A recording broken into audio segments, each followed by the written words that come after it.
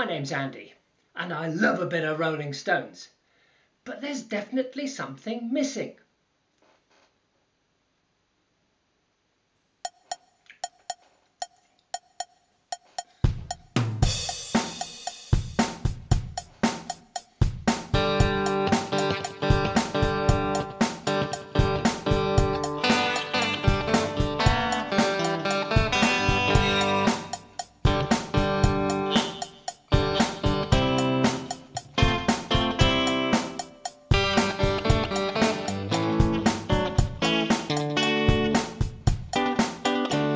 It's always much more fun with a rhythm arrangement, and you can bet your boots that Mick, Keith, Bill and Charlie did not use one of those.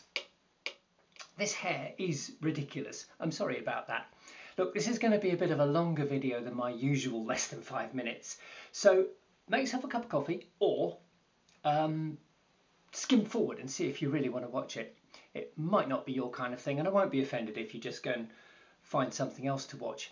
If you were looking for how to play Rolling Stones songs, then if I've remembered, I've put some links down below to some of my favourite guitar tutors online.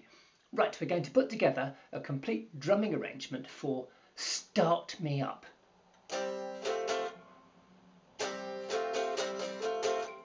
You know the one. You know the one. We're going to do that on the Boss BR800. This is a difficult one to do because it starts with the guitar and the drums come in later.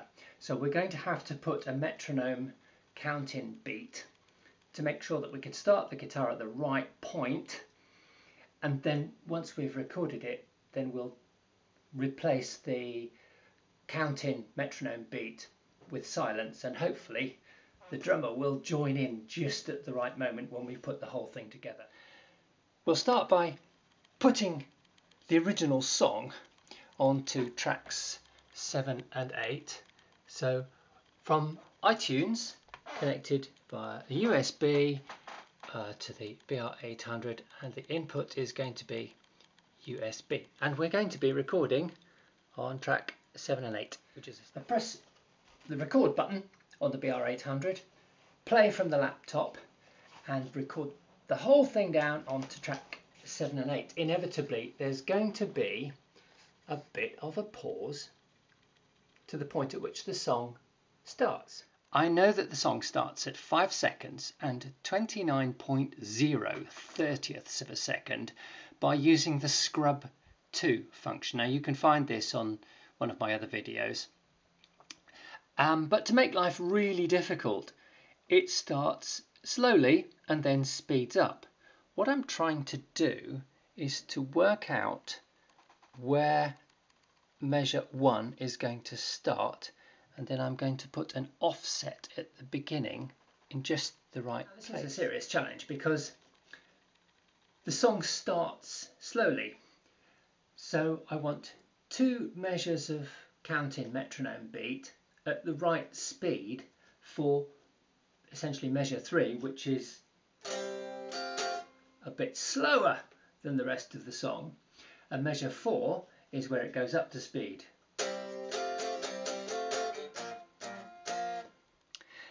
The drumming actually kicks in with a cymbal somewhere in the middle of measure 4, and then proper drums after that. Here we are in the rhythm editor, and the first bar should sound just like this.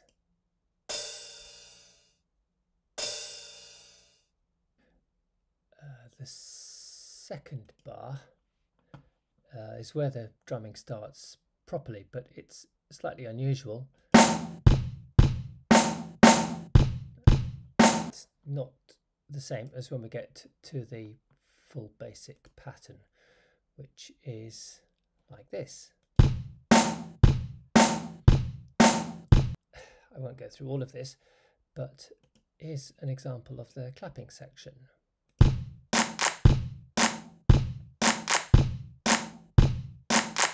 Now, to understand where that sound effect came from, I've actually assigned it to Songkit number 1, which is essentially a copy of most of the effects from one of the other preset drumming patterns. But I have used the tone load function to get a sampled sound for that clapping. Now I've come across an annoying little bug which is related to the function to write the arrangement to the BR800 unit. You can see here that the tempo changes, starts at 115.9 beats per minute for the first bar, then it actually slows for the second bar, and then it goes up to 122, varies all the way through.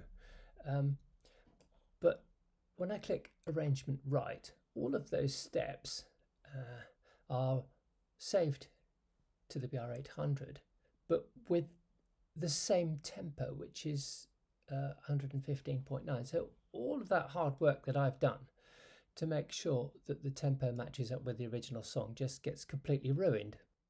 However, we can play it on here, and here's the first few bars. That's my counting, and this is the point at which the guitar's supposed to start, and that's drumming pattern. I took a short break from putting the video together, and it's gone all dark and horrible now. Right, I'm out of here. Thank you very, very much for watching. Let's put it all together, shall we?